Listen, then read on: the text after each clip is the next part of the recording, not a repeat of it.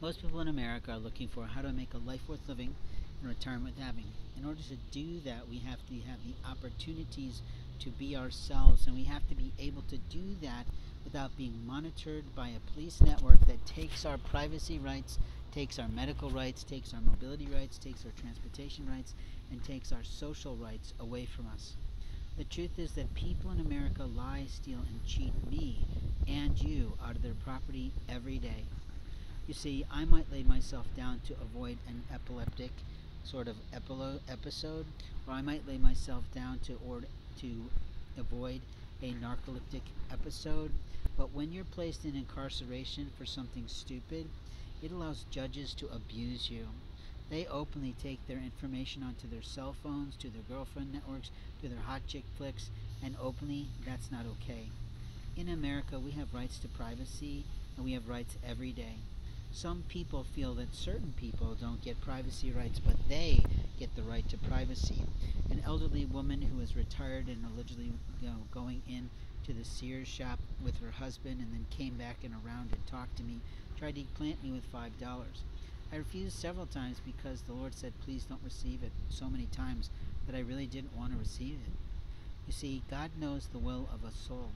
God knows the direction of money, and God knows the intent of an individual.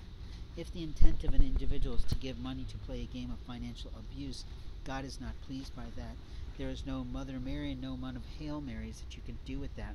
She also tried to gift me her rosary beads, which I was not interested in, because no man wants to take a woman's personal rosary beads when there is no sexual attraction, no intimate relationship, and no moral fortitude for doing that. If she's out at the mall again and she wants to bring me a new pair that is black and is made of beads, I'm fine with that. But when I have my own Buddhist beads, I expect them to be left alone. Someone stole my Buddhism rosary that my wife, when she went before me, actually mailed to me for holiday times. It was a $150 investment on her part in Japan, and that's missing someplace. Who the motherfuck had the right to take my property bags from me and steal those items, I'd like to know. But there's a old reporters couple, Mike Ahern and Sherry Ahern out of Indianapolis, who are also struggling with poverty and were getting help from their Jewish-oriented church, and I forget what the nation of that organization is called, but they had my property bags. They were only going to hold it for a half day. They picked it up the night before, and then I got lambasted into staying in the jail for 3 months. In isolation. That should have never happened to me.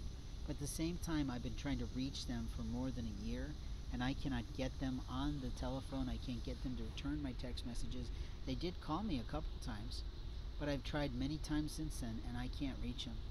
And I'd really like my property back. They have a one-of-a-kind shirt of mine. They have my actual original books in that bag and other things that belong to me. And that was only half of my gear that I went downtown with. The other half was stolen by sheriff in the Indianapolis Marion County Jail, and I say that because not only did they not give me a proper property report where they documented everything, that when I went to go pick up my property as expected and as anticipated after talking with some of my men handlers there, that I pretty much presumed that Joshua and his friends would take my property as trophies from me. Or perhaps it was Lieutenant Lackus, or maybe it was Corporal Stinson, or maybe it was one of her marvelous mental health people that were trying to fuck me out of my rights when I was in jail, creating a whole scene on my actual federally protected mail. You see, I just had some questions for the postman, and some bitch who was over the jail that day, and I can't even remember her name, Obromsky, some sort of O name, interfered with my rights to ask the questions, why is my mail from my mailbox in Noblesville coming to the jail? I made no forwarding address, and that made me very angry, that I was receiving federally protected mail to the jail, which means that this time, is all my mail now going to the jail to Lieutenant Lackus? I can't say for sure, but in life we have moments of time to speak the truth,